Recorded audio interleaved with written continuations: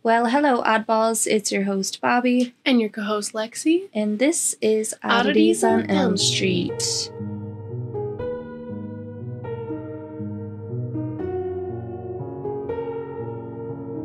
Welcome back to episode 21.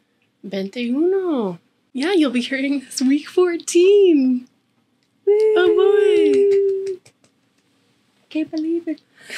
So I wanted to do something a little different for our intro. I thought it'd be fun to share some morbid news from around the world.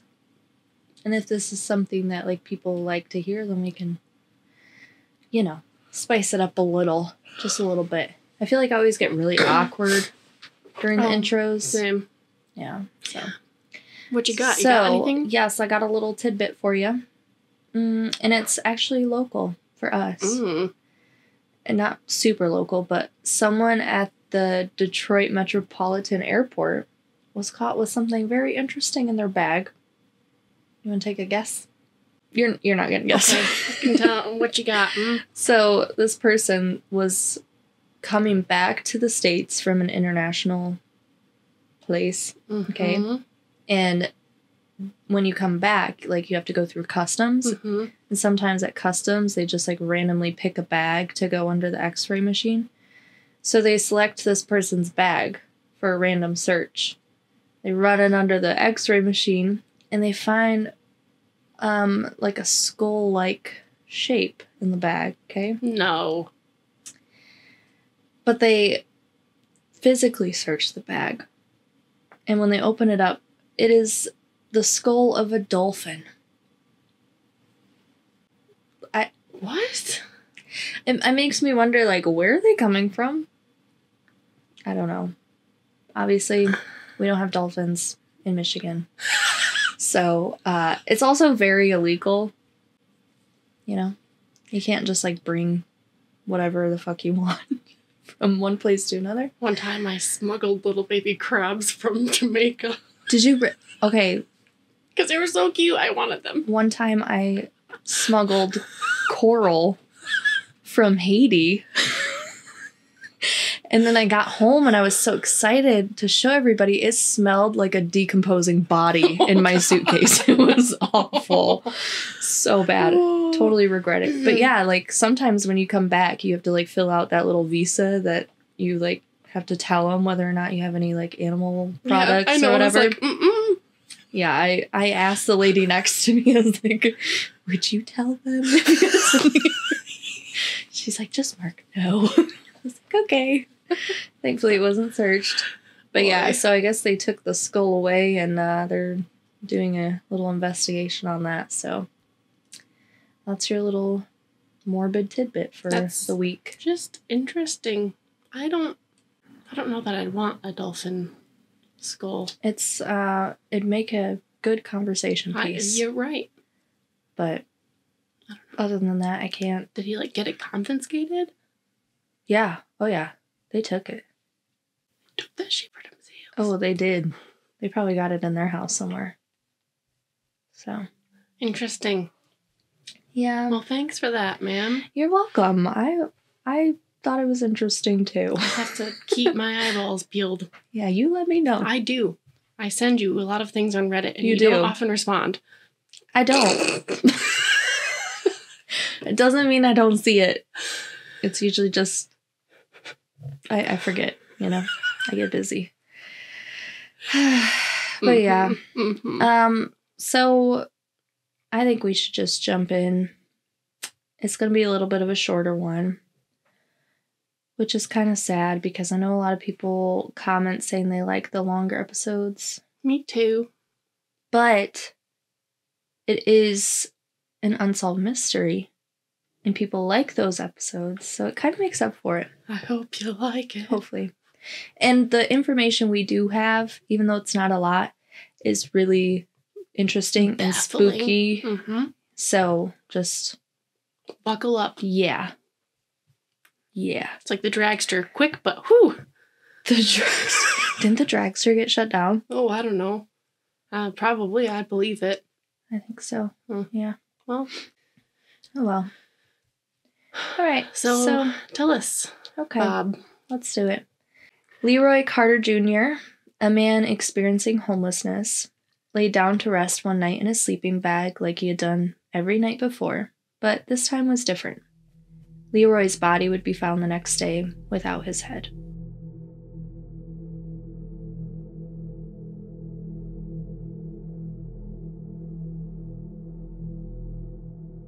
LeRoy Carter Jr. was born on September 17, 1951, in the state of Louisiana. His early life isn't very well documented, but we do know that in the 70s he served in the Marine Corps. His rank was a private first class, and he served in the Vietnam War. Upon his return to the U.S., he had a hard time getting back on his feet, as did a lot of veterans during that time. So, unfortunately, he became a sort of transient and started living on the streets of San Francisco, California. While in San Francisco, he was arrested several times for petty crimes like stealing and loitering, but it became apparent that LeRoy wasn't just some criminal that was doing these things just because he wanted to, more so that he was just trying to survive. On Saturday, February 7th, 1981, the day starts coming to an end, and LeRoy begins looking for a place to sleep. He settles on a spot in Golden Gate Park near Alvord Lake. It was a quiet spot and relatively secluded, so it would hopefully allow him to get a good night's sleep. As he laid out his sleeping bag, LeRoy had no idea that he would become the victim of a gruesome murder. Several hours later, in the morning of Sunday, February 8th, San Francisco police officer James Doherty was called out to Golden Gate Park. A tan bag with blood spatter had been turned over to police by a young woman who found it in the park.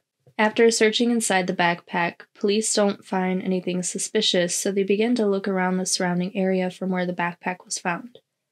Officer Doherty begins combing through the park, focusing specifically around the area where the backpack was found.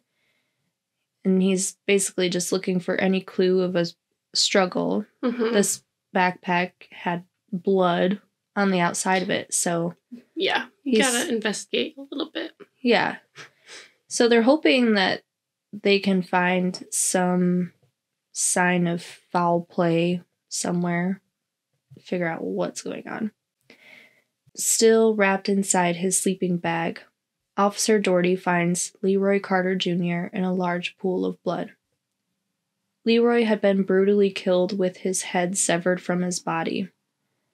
In fact, his head was missing altogether. But it gets even stranger. Inside of LeRoy's body, stuffed inside of the opening where his head and neck became separated, were 2 kernels of corn and a chicken wing jammed inside. About 50 yards away, they find the remains of a mutilated chicken. A more thorough search of the park failed to turn up LeRoy's head or any murder weapons. The only way police were able to identify him were through his fingerprints. He was already in the database because of his... being a Marine. And yeah, the petty crimes. Yeah, okay. But yeah. And from there, an investigator named Sandy Gallant was called in to help with the investigation of LeRoy's murder. Sandy was kind of known as an expert on the occult. It was noted that LeRoy's head seemed to have been separated from his body in a very precise way, almost as if it was done by an expert with a really sharp tool, like a machete or a sharp axe.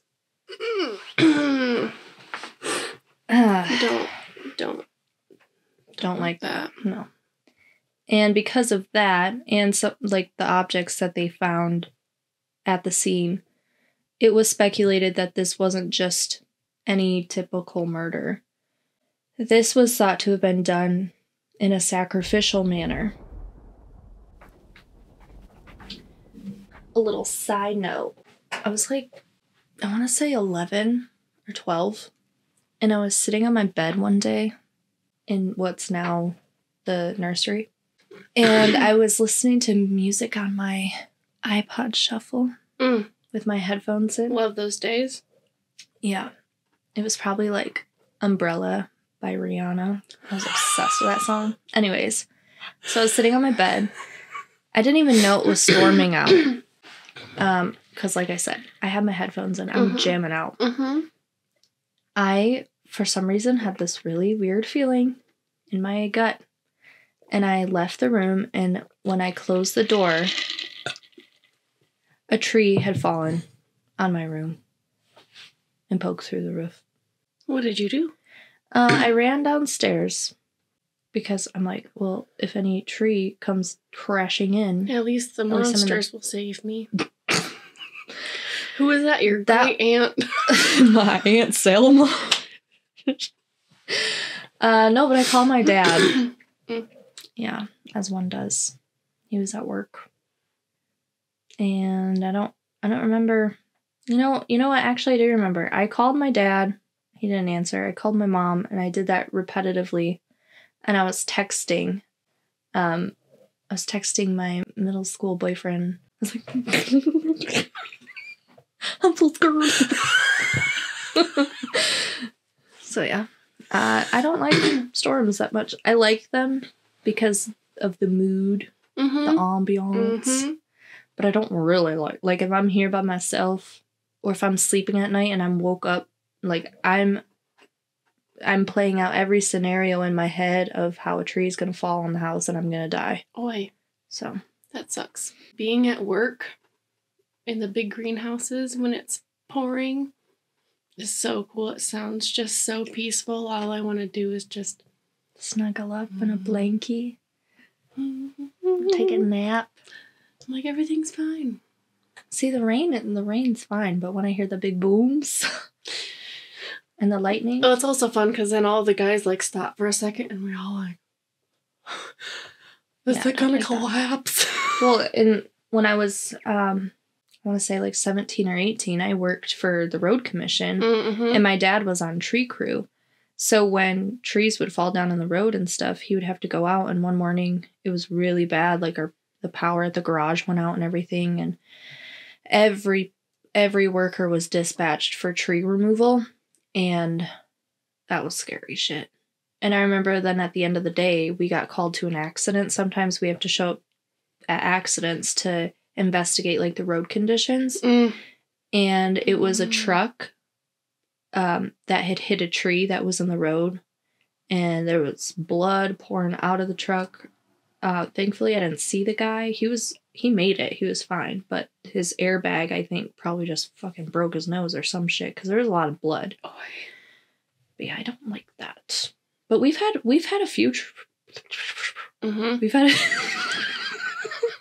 had a few trees fall on the house. One right outside the living room got struck by lightning. Scared the shit. Oh God, that scares the shit out of me. Yeah. Did you hear growing up that you can't take a shower during a lightning storm because it'll come through the shower? Yes. Is that true? I don't think so, because I gave up on that a long time ago. All right, anyways, let's get back to this. So yeah, they call Sandy Gallant. Sandy Gallant was the perfect person for the job. In fact, she had earned herself the nickname of Cult Cop, since she was the police department's go-to gal for any cases suspected of involving the occult. She had previously been thrusted into the spotlight for her work related to the Jonestown murders, which is a topic for a whole nother episode. But what's interesting, and I mean, it probably has no meaning behind it, but I think it's interesting that Jim Jones, the founder of Jonestown, he had like a lot of ties in the San Francisco area. So, right. Who knows? Because they moved from California to Guyana. Okay. Yeah. So because of her involvement with the Jonestown murders, Sandy had to study up on cults, brainwashing, and so-called alternate religions. So, again, she's just the perfect person for this type of case. And while reviewing the details in the case of LeRoy, Sandy noted similarities between his death and some sacrificial rituals performed in the religion called Santeria. Santeria is wild. Tell us a little bit about it. Yeah, I got you. I got you. Do you have a crystal ball? I ain't got no crystal ball. Do you have $1 million? I spent it all. I'm so glad we're friends. You just understand me. I do.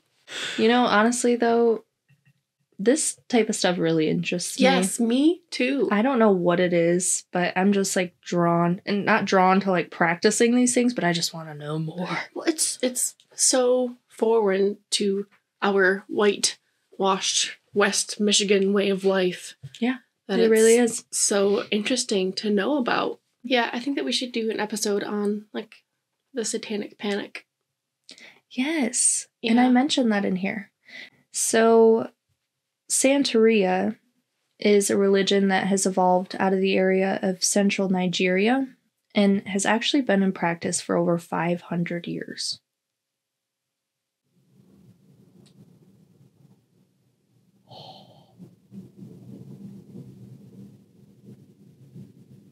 I hope they can hear that. That is spooky.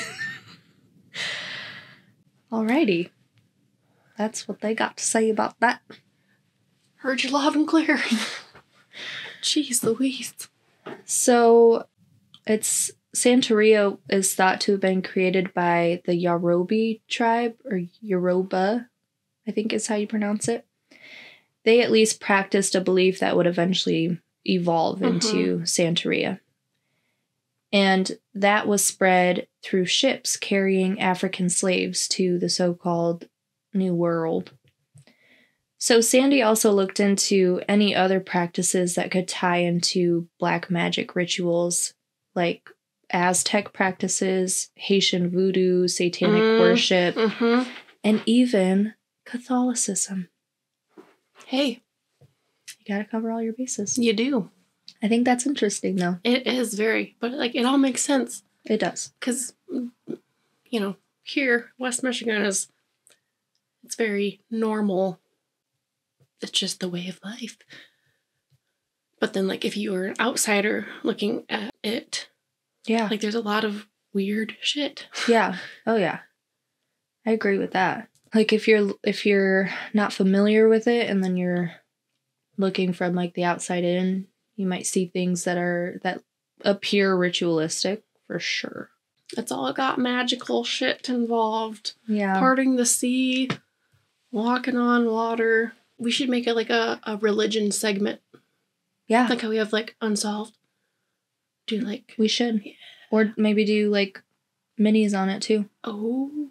Like just focus on one at a time. I want to get into astrology too. That'd be interesting. I mean, that's a whole nother belief system in itself, I guess. But right. So yeah, it's pretty rare for any religion to practice human sacrifice. A lot of times people just use occult practice as an excuse to murder people. And as a lot of us know, the 80s brought the satanic panic. Yeah. So everyone was freaked out about Satanists. They were all worried their kids would become devil worshippers because they were listening to Black Sabbath. Led Zeppelin. Robert Plant, man. He's bad news. Did you know I got to see him in concert? Ah, fuck you. That made my whole life. Miller bought me tickets and surprised me. I have the best husband ever. Shut up. I tell people that Robert Plant is my father, actually. I did a report on him in high school. Are you kidding me? No. This is so weird because nobody knows like who Robert Plant is. That's why you're my soul sister. Seriously though, like that is so crazy. Like since I was, I mean, I don't know, Led Zeppelin's my favorite band of all time. And I have like curly hair like Robert Plant. And so my parents and Miller, they all call me Robbie instead of Bobby. Yeah, isn't that funny? Oh my God. Like when my hair is stupid, crazy, frizzy, they all are like, okay, Robert. That's so crazy to me that you even know who he is. I love you so much. I love Robert Plant. I love Robert Plant too. What's crazy too is that this is why I tell people he's my father. I mean, what, Ken's not good enough? Because for one, I have mental issues. But secondly, my mother, I tell everybody, went into the Led Zeppelin concert and came out 8 months pregnant with me.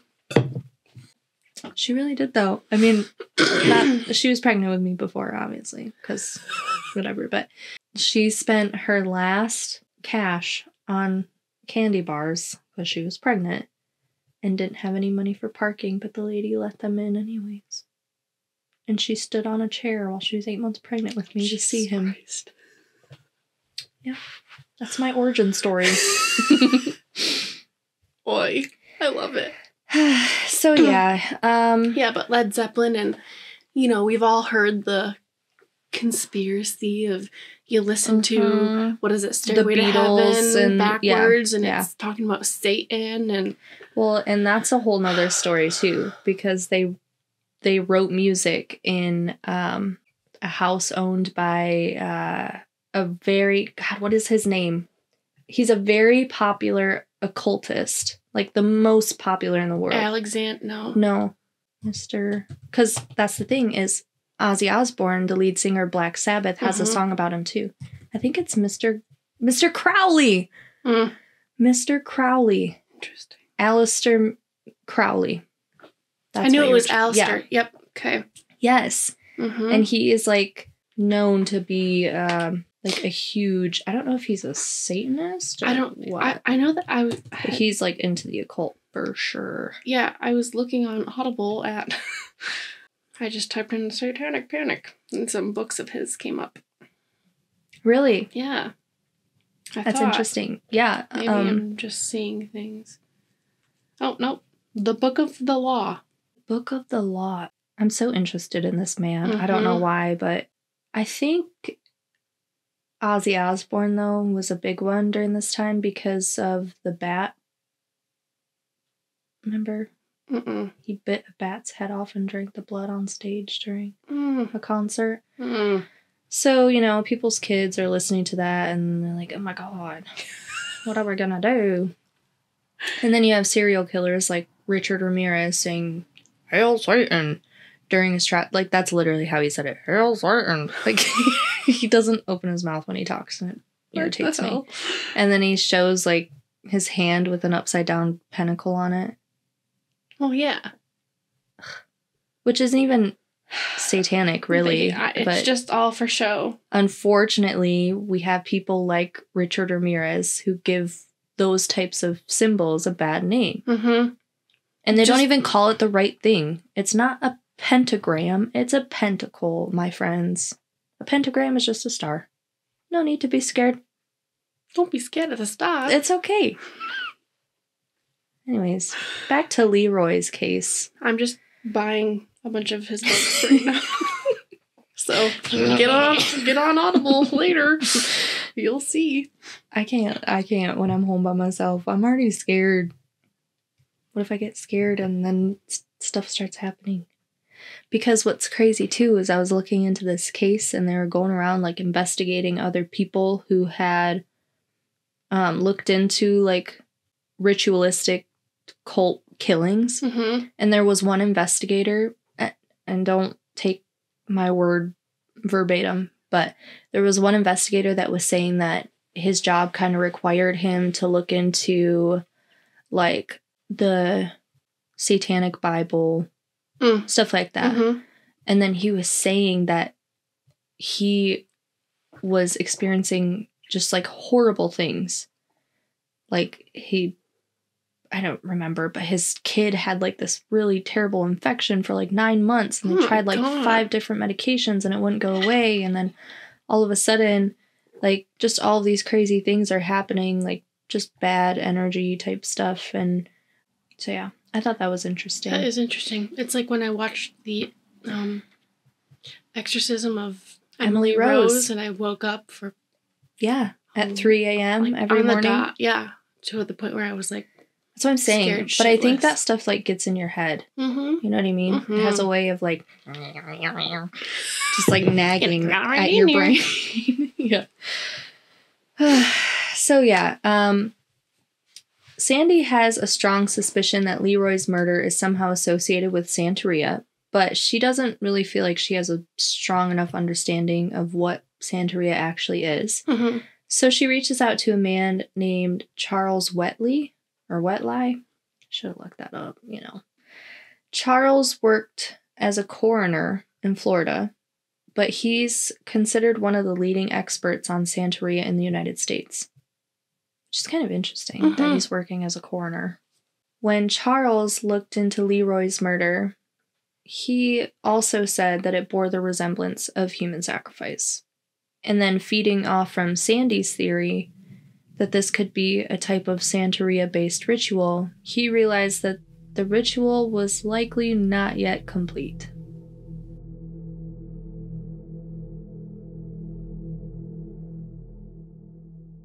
I feel like people would probably be wondering, like, why specifically the head? Well, why the corn? Why the wing? Oh, there's so many questions that, because, like, you know, if you're not practicing these things, then you don't have any understanding of why. You're not, yeah. What's the point? You have no idea. And I only know this because I've looked into Mark Kilroy. Which, again, another case for another time, and that one's fucked up. But the head can, usually it's used to create some kind of, like, ritualistic brew. That sounds so awful. Using parts of the brain, and possibly even, like, the eyes and the ears of the victim. What is the brew supposed to do? Give you anything you want, I think, because what they did to Mark Kilroy is basically the same as far as, like, making a brew out of his head. Their cult leader convinced them that they had to do that in order to be successful in the drug What the fuck was that? Hello. So yeah, you were asking why they would do that with the Mark Kilroy case. The cult leader was trying to convince them that if they did that, and I think they ate pieces of him, if I'm not mistaken, then they'd be successful in their drug smuggling business. So that's nasty. Yeah. I always think of fucking our friend, our high school friend who asked us when we die if she could try a little bit of us. Yeah, that should have been a red flag, but we're just so weird that we're like, yeah, sure. I feel like any normal person would have been like, I'm gonna block your number. We're like, so FYI, maybe take a step back here and look at your life if one of your friends is asking if they can just try a little piece of you after you're gone. And this wasn't somebody that was like a West Memphis 3 type of... Yeah, she was very like normal. Going to med school. Oh, maybe that's why. We've connected the pieces. Yeah. So, Sandy later went on to tell the LA Times, quote, "At the end of those 21 days, if the priest deemed it appropriate, he would actually sleep in an area with this head and with this cauldron for another 21-day period. Then on the 42nd day, he discards the head in close proximity to where he took it from. To him, that was a sacred way of returning the head." Like, what? So if her theory proved true, then LeRoy's head would be returned, right? Yeah. 42 days later. Yeah. After, like, you sleeping with it? Like, yeah, I don't know what that's all about, but... Ugh. Can't imagine the smell. Yeah. So she pretty much presents this theory to her team, and she's laughed at. They pretty much told her, quote, "This stuff doesn't happen." And so her, what she believed might happen pretty much just fell on deaf ears. Mm-hmm. But she even later admitted that it was even hard for her to believe that that was something that would actually happen. But 42 grueling days went by with still no answer for what happened to LeRoy Carter Jr. Sandy and her partner returned to the scene of the crime, Golden Gate Park, which is so crazy to me because it was literally just by happenstance that they were there that day. Exactly 42 days after the death. And I feel like she hadn't really put much thought behind that theory of like, oh, well, in 42 days, his head should be here, so let's go to the park. After you're laughed at by all of your coworkers and boss, like, I'm going to maybe withdraw a little bit from that. Yeah. But that's so crazy to me. Like, it's like, maybe her subconscious. Yeah, maybe. I think that's so interesting, though, that she had, like, this gut feeling and kind of, like, pushed it away, but it's almost, like, resurfacing. Like, no, you need to listen to me. Right. So, when Sandy arrived at the park on this day, she noticed some newspaper reporters coming and going around the surrounding areas. They were kind of, like, staked out, waiting for something to happen, hoping to catch something. But there weren't any police set up to monitor that area of the park where LeRoy's body was found because, again, nobody believed Sandy's theory.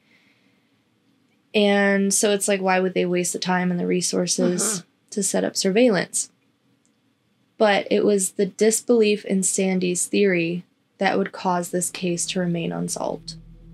Because there, placed in the weeds next to the water along Alfred Lake, was the decomposing head of LeRoy Carter Jr.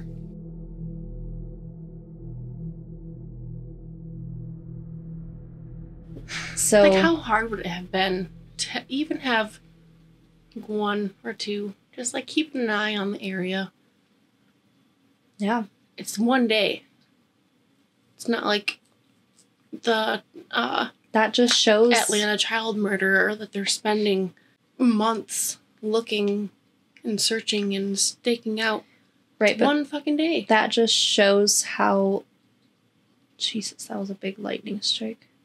That just shows how little they believed that this was actually going to happen. I'm sorry, what year was this? 1981, I think. So, yeah.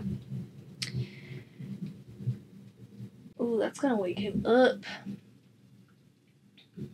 You can, like, feel it. Feel him waking up? No, the thunder. Oh. I was like, sometimes I do. I wake up in the middle of the night, like, why am I awake? And then he starts crying, and I'm like, oh, damn you. Damn mother's intuition. Yeah. You always gotta be bright. That's also something very interesting. Yeah, it is. And they've done studies that show that, like, the baby's cells, long after they're born, are still in the mother's brain.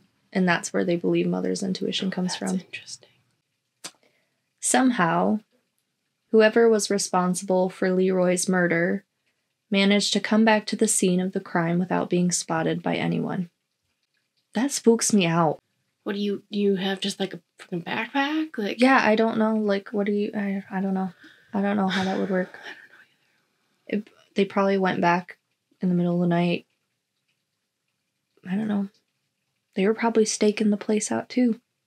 Waiting for the best time to... Or, yeah, like part of their cult. It's like... Yeah, or they have people watching to let them know when the time is right. So yeah, somehow somebody sneaks back in there without being spotted. And now with the return of LeRoy's head to the crime scene, and just as Sandy had predicted, the ritual was now complete. So unfortunately, because no one had been staking out the crime scene on the 42nd day, they had nothing. All they had now was LeRoy's severed head, but no further evidence was left behind from what they already had. Sandy later admitted that she regrets not following her gut feeling and not trusting herself with this information. That sucks. That would feel like the biggest regret of someone's life. You had the chance to solve a murder, and I mean, it's not her fault, No, obviously. absolutely not, right? But that would just be such a shitty feeling. Right.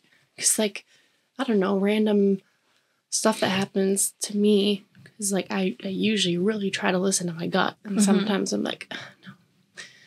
And then bad shit happens, not like that kind of situation, but it's still like, why, like, my body's telling me something. Yeah. Why did I not listen? It's hard, though. It's hard, like, distinguishing what's your intuition and what's Anxiety. just your... Exactly. Mm-hmm. Takes practice. Mm-hmm. So now, because of Sandy's theory being proven correctly, they begin looking into the murder from the angle of human sacrifice, like she had proposed a month earlier.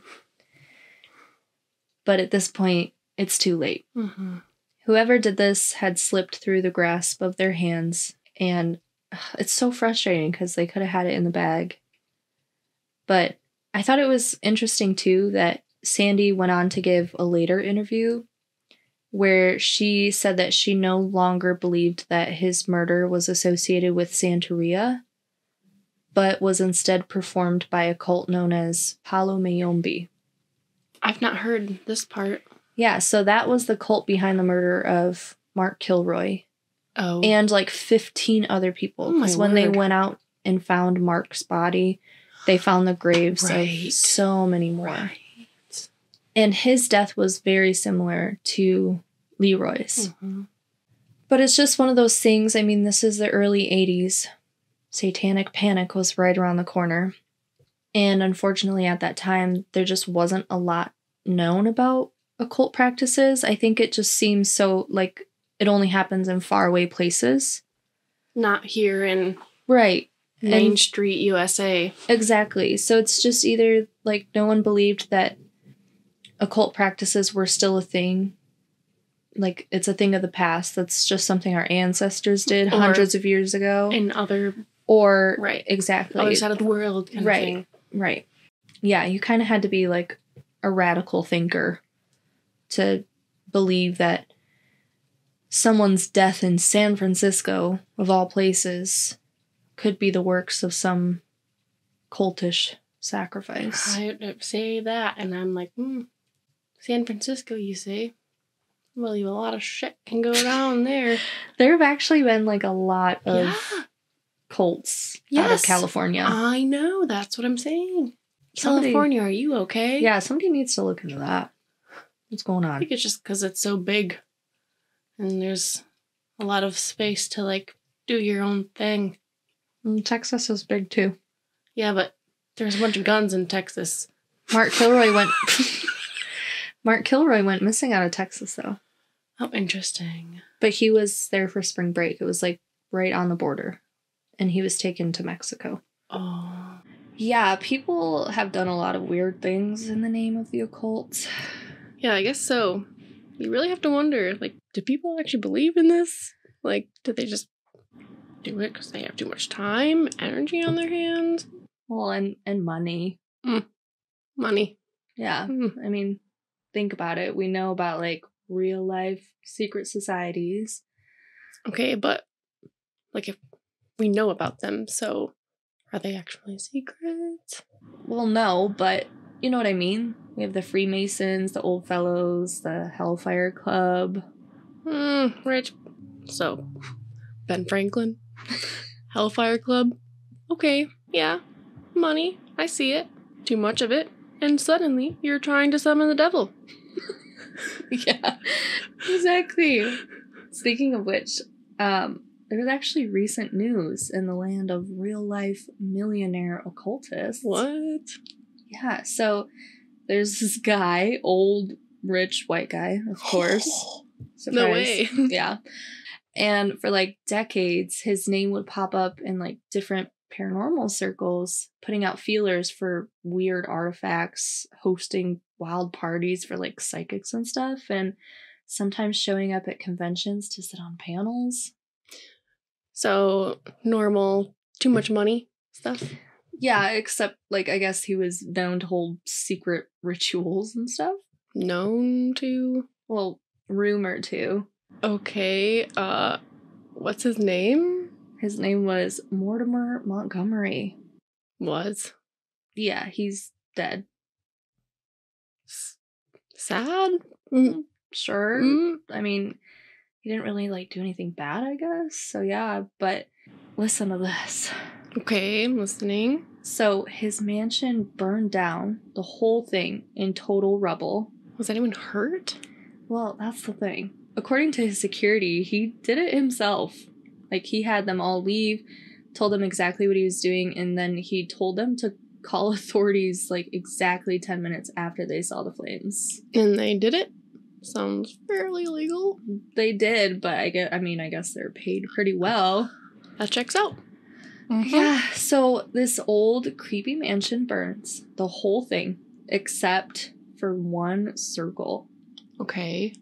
Like, it's a perfect circle, 8 foot wide, right in the foyer, or what used to be the foyer, and it's completely unburned. Weird. Was there like something there covering it? So was it burned? Well, there was nothing there that would like keep it from burning, but they did find something, or like some things. There were 2 people and a skull. That's spooky. Yeah, so they have 2 survivors, an unidentified woman, and a guy who is apparently Mortimer's son. He tried to kill his son? Well, I guess apparently like no one knew about the son. Mortimer had all sorts of legal stipulations as if he was preparing for an heir to pop up out of nowhere. But no one knew about the son, and he was just found in this circle, in this burned down rubble of a mansion. That's bonkers. Yeah, totally. And there was a skull? Yeah, so the skull, it was actually the charred head of Mortimer. What the fuck? Yeah. So this dude left all sorts of info for his lawyers and security, basically being like, I did this. This was not murder. I'm responsible. Nobody else. And that's it. People are buying it. Well, yeah, I mean, he's super rich, so. Yes. And you said there was the woman? Yeah, no one really knows anything about her, but there's some rumors that are saying she's still in the hospital in a coma, but I really haven't found anything else on her. But she apparently was also found in that circle completely unharmed. So. That is interesting. Yeah.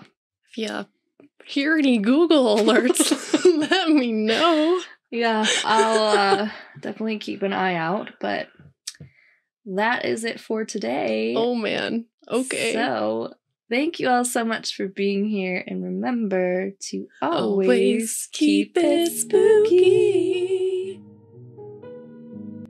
The Deepman Files is a creative alternate reality podcast. To hear the rest of Mortimer Montgomery's story, find The Deepman Files, available on all streaming platforms.